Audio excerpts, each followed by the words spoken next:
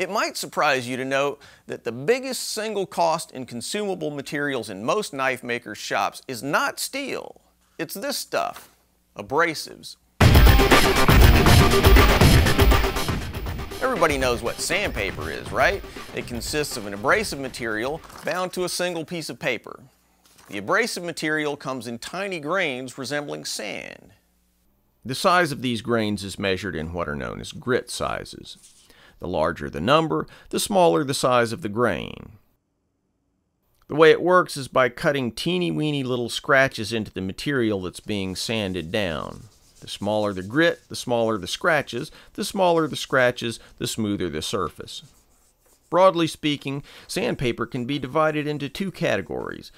Normal sandpaper, intended primarily for use with soft materials like wood, plaster, plastic, and paint, and wet or dry sandpaper, which is primarily used for metals.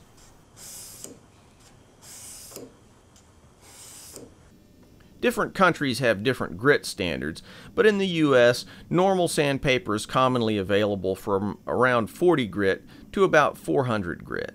Wet or dry uses a fast-cutting black abrasive material called silicon carbide. As the name implies, wet or dry benefits from being lubricated. Wet or dry sandpapers are typically found in higher grit sizes than standard sandpaper, with grit sizes running way on up to 2500 grit. A grit so small you need a microscope to see the individual grains. Sandpaper wears out in a variety of ways.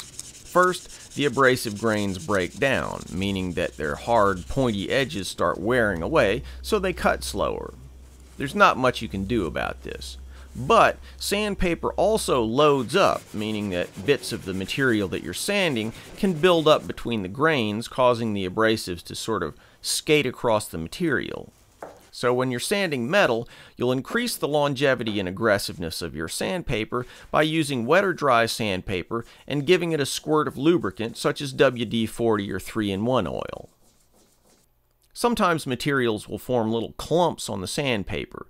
This is known as corning. It happens particularly with gummy materials like varnishes and other wood finishes. So, when using wet or dry sandpaper with a soft material, try water or even water with a dash of liquid soap like dishwashing soap.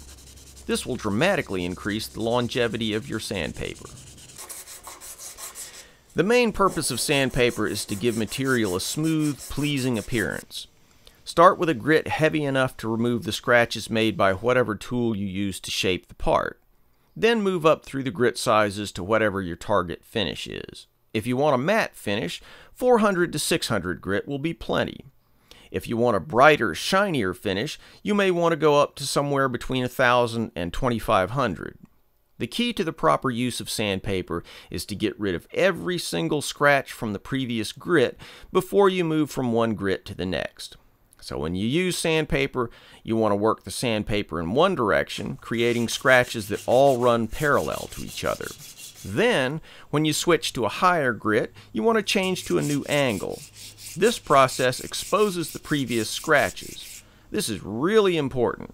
If you change grits and then just keep scrubbing away in the same direction, you'll frequently hide big old scratches from the previous grit size, and then you won't find out how bad you goofed up until you do a lot more work. Hey guys, thanks for watching. If you enjoyed this video, please subscribe to my channel and check out my website, WalterSorrellsBlades.com, where you'll find a more comprehensive and complete version of all these cool videos that I posted here on YouTube.